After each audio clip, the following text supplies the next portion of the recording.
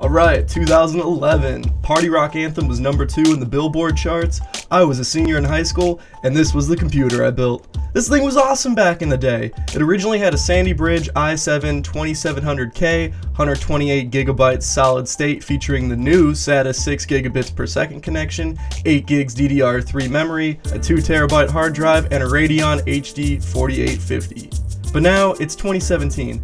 This has been my daily driver for almost 6 years, and it's not easy getting a computer to survive high school, undergrad, and most of my grad studies in college. So it's time for an upgrade! First, I'm going to reuse the graphics card and the Wi-Fi card out of my old computer since they both have been recently upgraded. I'm also going to reuse the Blu-ray drive. But one of the problems with this case is that it takes a lot of screws to open it up. Also, the motherboard is attached to the back plate for some reason. This makes removing parts really difficult.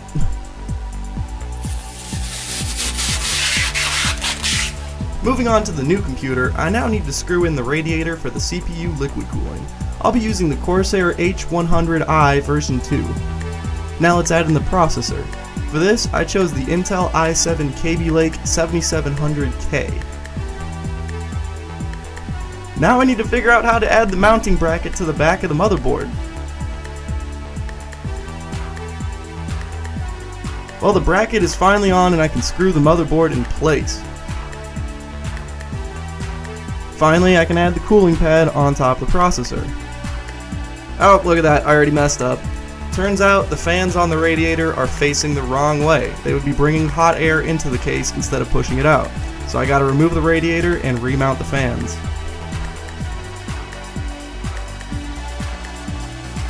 With that fixed, I now need to wire the case to the motherboard. These are things like the power button, front USB ports, and audio jacks. Doing a little cable management on the back. Now let's add the power supply. No off-brand units for this build, I'm going with a 650 watt modular power supply from Corsair. RAM time, for this I'll be using 16 gigs of DDR4 memory overclocked to 3200 MHz. Now this piece has me the most excited. This is a 500 gigabyte M.2 NVMe drive. Normal solid state drives have a max read speed of around 550 megabits per second, but this uses PCI Express, so I can get read speeds up to 3200 megabits per second. That's crazy. So on to the extra peripherals. I'll be adding the TP-Link Wi-Fi card and the Radeon RX480. I love all the screwless parts for this case. Here are two 4 terabyte Western Digital hard drives in RAID 1 configuration.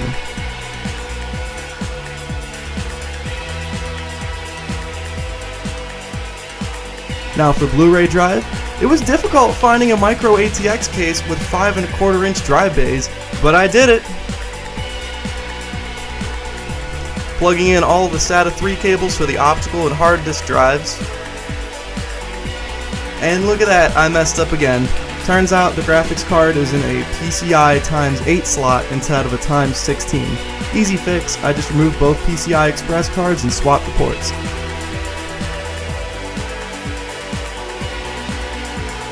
Now to add the power to the graphics card and seal everything up.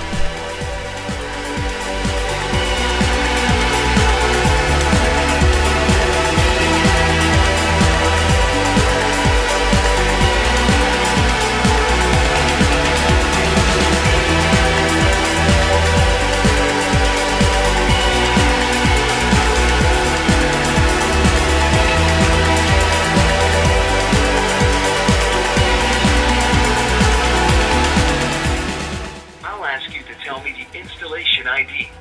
The installation ID is a long number broken into several groups. Oh, I'll God. ask you for one group at a time. That's the installation ID. Enter the digits in group 1. And there we have it, my finished desktop computer. Will it hold up to the same use and abuse as my previous system? I guess there's only one way to find out. Regardless, I had a ton of fun building this, and I'm sure I'll get many years of good use out of it.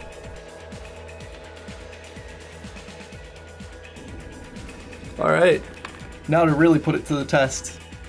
Well, I'm almost done rendering it at 90%. You can see over here with the CPU, I have a light overclock going. It's normally 4.2 gigahertz. I have it at 4.6. Oh, it must be almost done with all of its rendering processes because it stopped hitting 100%. And my memory's going down too. I was using almost 12 gigs, a little bit more than that actually. And I'm amazed, like I'm just now hitting 30C. My other computer would have been so hot. So good work all around, computer. I'm very happy with what I see. I think this will be a good fit.